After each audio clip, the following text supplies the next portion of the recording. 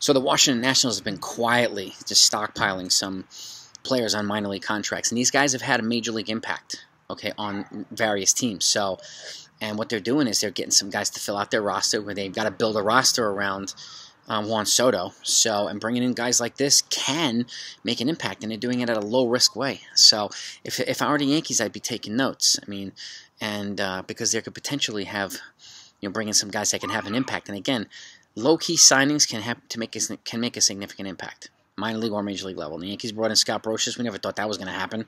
Would he turn into be a Yankee hero? But he did, and a bunch of other players too. But with a couple little caveats here. I mean, the logic to me is, getting guys in there helps you fill a roster, and also takes guys away from other teams who might be looking to bring in these guys as well. And by bringing them on a minor league contract, they're not immediately on the 40-man roster.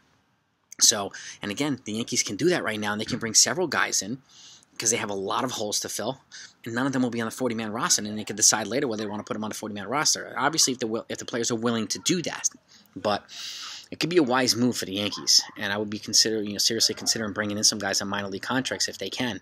And again, it takes them away from other teams. And keep in mind, after this lockout, teams are starting to do this more often now. After this lockout, there's going to be a smaller pool of guys to fight over because of guys signing, either going to Japan or signing minor league deals with teams. So, the Yankees already signed Jose Peraza to a minor league deal, and he's got potentially some pop, but there are other positions that the Yankees could fill with some of these guys on minor league deals, especially guys that have some major league experience. So, by the way, if you want to know if the Yankees do any of this stuff, make sure you subscribe to the channel right now.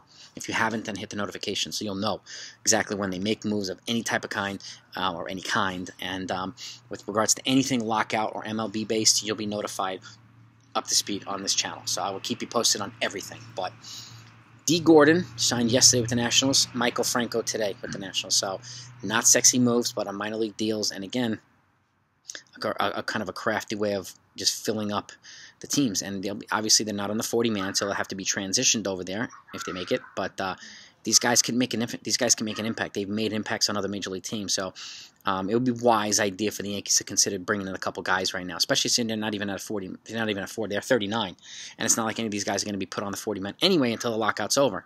So signing a few guys to minor league deals and boosting the upper levels of the minor league system, especially if they can get catching, would be a good idea. So you guys let me know what you think of this, and who do you think that might be a good idea to bring in on a minor league deal. So Dellin Betances might be one of them. Bringing on a minor league deal. He might have an impact. He was great with the Yankees.